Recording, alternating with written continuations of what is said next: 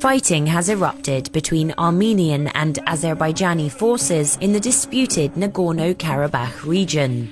Both sides accuse each other of having started the hostilities, and both Armenia and Azerbaijan have reported civilian deaths. It's the latest flare-up in a conflict that's dragged on for almost 40 years. Nagorno-Karabakh is in the South Caucasus. It's internationally recognized as part of Azerbaijan, but is controlled by ethnic Armenians and backed by Armenian forces. As a result, the remote region has become a de facto breakaway republic. The near 40-year-old conflict stems from the way the borders were redrawn during the breakup of the Soviet Union, with both Armenia and Azerbaijan claiming Nagorno-Karabakh as their own.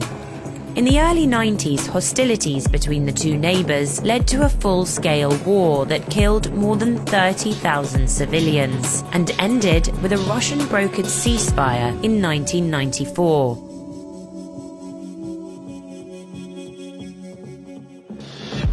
Since then, there have been regular skirmishes in the area, but the latest flare-up has been the most violent in the last 20 years. The conflict has international ramifications too.